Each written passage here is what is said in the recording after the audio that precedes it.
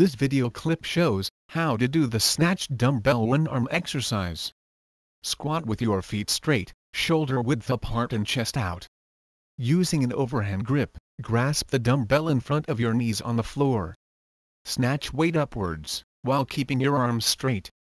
Forcefully pull the weight up by extending your hips and legs. As the bar passes your thighs, use your shoulders to pull and shrug the weight upwards. Keep the weight close to your body. Do not jerk the weight up.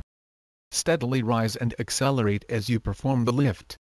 At about chest level, keep your arms straight and rapidly squat under the weight. Keep the upward momentum of the weight until your arm is extended above your head.